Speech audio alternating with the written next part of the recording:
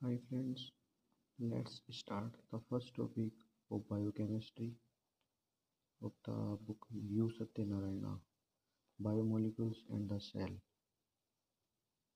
The cell speaks that the cell speaks the cells speaks that I am the unit of biological activity, organized into subcellular organelles, assigned to each a specific duty. Thus, I truly represent life.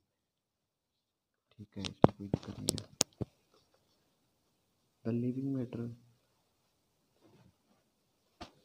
The living matter is composed of mainly six elements: carbon, hydrogen, oxygen, carbon, hydrogen, oxygen, nitrogen, phosphorus, sulfur. Carbon, nitrogen, oxygen, nitrogen, phosphorus, sulfur. Carbon, nitrogen, ठीक है. These elements together constitute of 90% part. 90% part of the dry weight of the human body. Human body के dry wait का 90% ये 6 element cover करते हैं.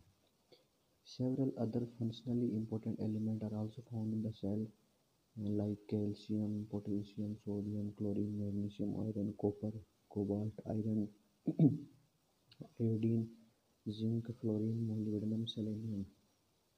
Carbon. Carbon a unique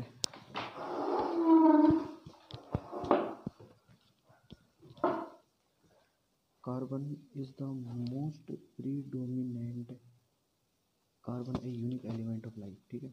Carbon is the most predominant and versatile element of life. It possesses a unique property to form infinite number of compounds. This is attributed to the ability of carbon to form stable covalent bonds with carbon-carbon chain of unlimited length. And it is estimated that 90% the compound found in living system invariably contain carbon. ठीक है दोस्तों, इसमें कोई समझने की बात नहीं है. Chemical molecules of life. Life is composed of lifeless chemical molecule. A single cell of the bacteria, like E. coli, contains 6,000 different organic compound. You imagine 6,000 different organic compound a tiny E. coli contain. It is believed that man may contain about 1 lakh different type of molecule, through only a few of them have been characterized. 1 lakh different type के molecule एक man में हो सकते हैं, although only a few of them, इनमें से only कुछ characterised किए गए हैं complex biomolecule. The organic compound such as amino acid, nucleotide, monosaccharide serve as the monomeric unit or building block of complex molecule like protein, nucleic acid like DNA, RNA and polysaccharide respectively. The important biomolecule, macromolecule with their respective building block and major function are given. अभी अगली table में अपन दिखाते हैं. As regard lipid, it may be noted that they are not biopolymer in strict sense. Majority of them contain fatty acid. Lipid के बारे में कहा जाता है कि they are not biopolymer in strict sense, but majority of them contain fatty acid. Structural hierarchy of an organism. The macromolecule, protein, lipid, nucleic acid, polysaccharide form सुप्रामोलिकुलर assemblies. सुप्रामोलिकुलर assembly, इसका example है membrane. Membrane में ये सारे होते हैं अलग अलग compounds की फॉर्म में, विच in turn organise into organelles में बदल जाते हैं, सेल, टिश्यू, ऑर्गन बना लेते हैं, and finally the whole organism. जिस टेबल की अपन बात कर रहे थे वो टेबल है protein, DNA, RNA, glycogen, lipid. जिसमें प्रोटीन का बिल्डिंग ब्लॉक है अमाइनो एसिड, डीएनए का है डीऑक्सी राइबो न्यूक्लियोटाइड, आरएनए का है राइबो न्यूक्लियोटाइड, ग्लाइकोजन आपको पता है मोनोसैकेराइड स्टार्च है, ये मोनोसैकेराइड यूनिट्स बनाती है जो कि ग्लूकोज, और लिपिड है fatty acid and glycerol. Protein में अमाइनो एसिड और मेजर फंक्शन क्या है? अमाइनो एसिड का बिल्डिंग ब्लॉक है अपने, fundamental of basic structure and function of cell state, ठीक है। डीएनए, डीएनए हेरिडेटरी इन्फॉर्मेशन के लिए है। आरएनए, आरएनए प्रोटीन सिंथेसिस के लिए, क्योंकि ट्रांसक्रिप्शन से ट्रांसलेशन होता है वो आरएनए की हेल्प से ही होता है। एमआरएनए, मोनोसेक्राइड में storage form of energy to meet short term demand, ये एनर्जी की शॉर्ट टर्म डिमांड को फुलफिल करती है। लिपिड है storage form of energy, storage form of energy to meet long demand. Structural component membrane, lipid structural component membrane के होते हैं, phospholipid, और स्टोरेज भी करते हैं जब इमरजेंसी पड़ती है, तो स्टोरेज का ही जब ये स्टोर होते हैं जब इमरजेंसी में होता है कोई भी, तो लिपिड का ब्रेकडाउन होता है। Chemical composition of man, the chemical composition of normal man waiting 65 kg is given in table. Which table में बात करते हैं अपन? Water is the solvent of life and contribute to more than 60% of body weight. देख लो, water का 60% है body की wait में, और ये सोलवेंट की तरह काम आता है अपनी बॉडी में।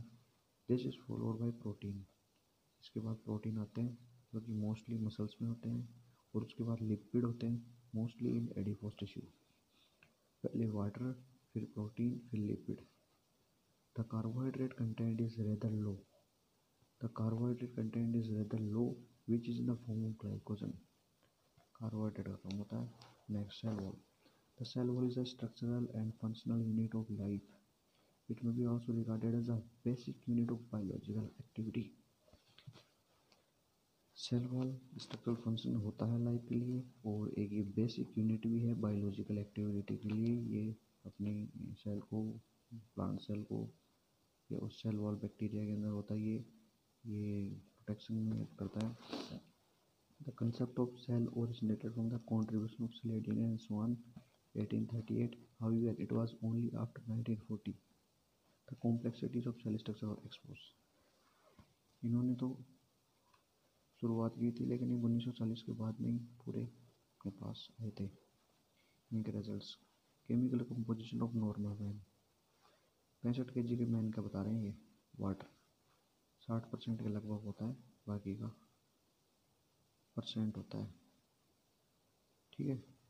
बाकी का 40 kg बचा। इसमें प्रोटीन आगे 40 kg के आसपास, वाटर हो गया 65 kg के साथ बात करें अपन, ठीक है।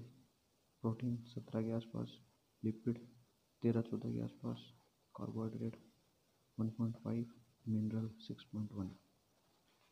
मिनरल 6.1, मिनरल का परसेंट कार्बोहाइड्रेट से ज़्यादा है, तो इस चीज़ का ध्यान रखना।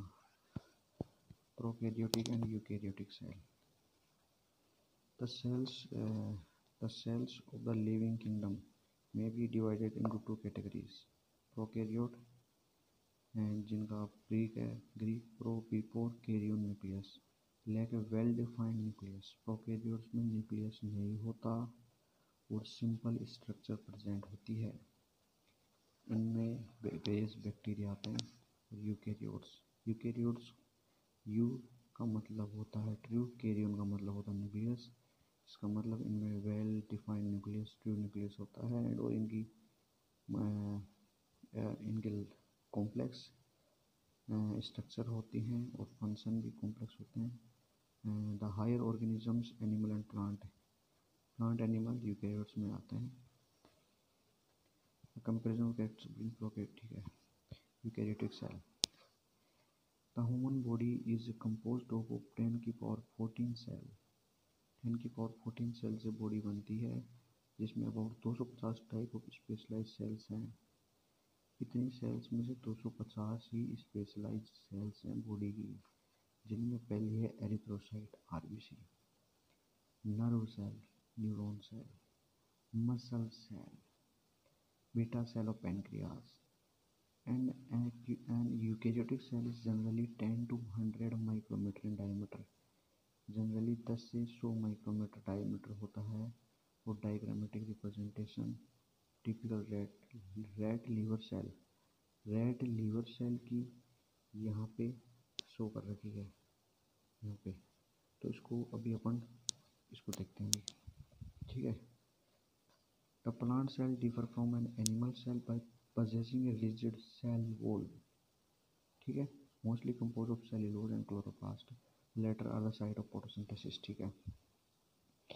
जो प्लांट की सेल होती है वो एनिमल सेल से डिफरेंट होती है रिजिड सेल वॉल की वजह से, वो जिसमें मोस्टली होता है सेल्यूलोज एंड क्लोरोप्लास्ट। टेबल देखते हैं, comparison between prokaryotic and eukaryotic cell. Comparison between prokaryotic size. Prokaryotic generally small, 1 to 10 micrometer, 1 to 10. Eukaryotic large, 10 to 100, 10 to 100. Cell membrane. Cell membrane is enveloped by rigid cell wall. Flexible plasma membrane. Flexible plasma membrane in eukaryotes. सब cellular organelles में आते हैं, ये इसमें absent होते हैं। इसमें well defined organelles present होते हैं, माइटो, न्यूक्लियो, लाइसोसोम। न्यूक्लियस की बात करते हैं, not well defined. DNA found होता है लेकिन न्यूक्लियोइड की फॉर्म में होता है और हिस्टोन एब्सेंट होता है। न्यूक्लियस इज वेल डिफाइंड या सराउंडेड बाय मेम्ब्रेन या DNA is associated with histone. You know histone is a protein which is found in mammal which eukaryotes. Energy metabolism की बात करते हैं तो माइटोकॉन्ड्रिया एब्सेंट होता है and enzymes of energy metabolism bound two membrane की side में होते हैं जो माइटोकॉन्ड्रिया की तरह बिहेव करते हैं मेटाबॉलिज्म के लिए। और enzymes of energy metabolism are located in mitochondria या no mitochondria oxidative phosphorylation ATP produce करने में हेल्प करता है। Cell division usually fission and no mitosis. Fission होता है, माइटोसिस नहीं होता। माइटोसिस इक्वेशनल डिवीजन होता है, यहाँ माइटोसिस भी होता है, फिजन नहीं होता। मैं ये नहीं कह रहा फिजन नहीं होता, फिजन होता है लेकिन वो यीस्ट प्रोटिस्टा उनमें होता है। Cytoplasm organelle and cytoskeleton absent होता है। Contain organelle and cytoskeleton. Cytoskeleton क्या होता है? एक नेटवर्क होता है ट्यूब्यूल्स एंड फिलामेंट्स का जो सेल को स्टेबिलिटी प्रोवाइड करते हैं, ठीक है। The cell consist of well defined सब सेलुलर ऑर्गेनल, ठीक है, एनवेलोप्ड बाय प्लाज्मा मेम्ब्रेन। ये अपन यूकैरियोटिक सेल की बात कर रहे हैं। Bye differential centrifugation of tissue homogenate, it is possible to isolate each cellular organelle in a relatively pure form. Centrifugation technique की वजह से अपन इनको अलग अलग आइसोलेट कर सकते हैं क्योंकि सबकी अलग अलग डेंसिटी है। तो जब भी वो रोटेटर में घूमेंगे सब अलग अलग लेयर्स में बढ़ जाएंगे। The distribution of major enzyme and metabolic pathway in different cellular organelles given in chapter enzyme, ये आगे दे रखा है। The subcellular organelles are briefly described in the following page. First, nucleus. Upon nucleus की बात करते हैं। Nucleus is the largest cellular organelle surrounded by double membrane nuclear envelope. Largest है